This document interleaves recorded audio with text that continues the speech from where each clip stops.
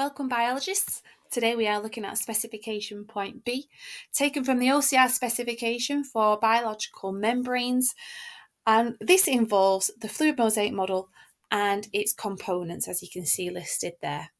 Now we should hopefully remember a phospholipid is similar to a triglyceride. You covered this in biological molecules if you need to go back and have a quick look, but the structure of my phospholipid aids in its role. So my two fatty acid chains here give a hydrophobic property to their tails, and the glycerol and the phosphate here give the hydrophilic properties to my head of my phospholipid. And this is important in creating a bilayer. So a very popular question is, why do phospholipids arrange themselves in a bilayer at the cell surface? And this is because my hydrophilic heads orientate themselves towards the water and the hydrophobic tails orientate themselves away. It's really good to use those terms orientate, away and towards. The examiner doesn't really like the term water loving and water hating that you might see in textbooks and other explanations. Also, students quite regularly miss off this last little bit here. You need to make sure that you're mentioning here that water is also outside of the membrane and it's also on the inside of the cell there. So it's outside the cell and it's inside the cell. It's really important you don't miss off that last little point to pick up all the marks. So as we can see here, this is our phospholipid bilayer. We're going to go through the different components of the bilayer. But before we do, we need to understand, why is it called the fluid mosaic model? So the reason why it's called a fluid is because the components in the membrane move around and it is very flexible. It's also called mosaic because these proteins that are embedded in the membrane give it a mosaic look and a mosaic feature. So the first component we're going to look at here is the glycoproteins and the glycolipids. So as you can see here, they both contain carbohydrates, carbohydrate chains, which are the purple stick-looking things here.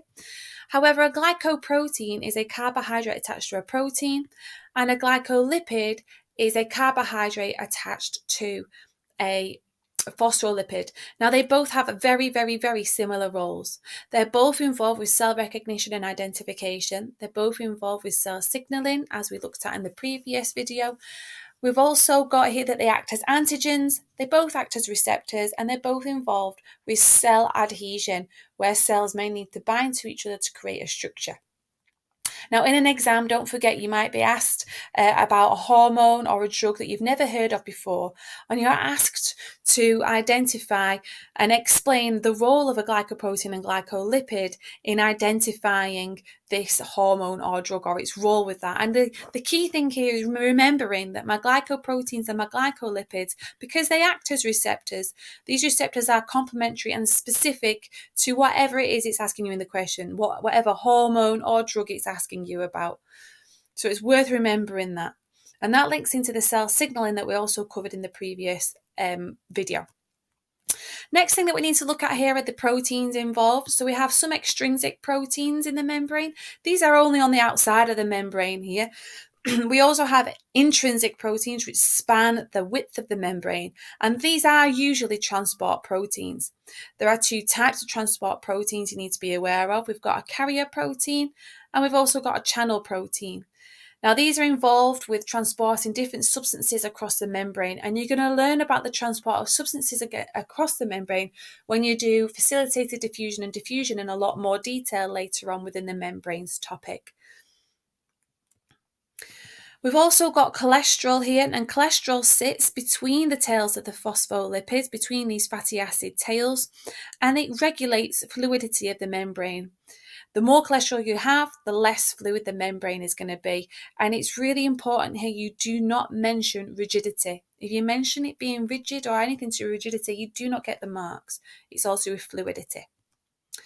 The next thing to mention here is this phospholipid bilayer. So quite often in an exam, it'll ask you to label the entire phospholipid bilayer. It's not very clear on this diagram, but you can see here there's a black line that spans the whole width of the membrane. This one here is asking you to identify it as a phospholipid bilayer. So well worth mentioning that and being aware of that. So as you can see, we've covered through the main components of the phospholipid bilayer. Just be aware, as I mentioned there, they may ask you about hormones and drugs and how these receptors can influence and be used in this way. Good luck with your exams, guys. All the best.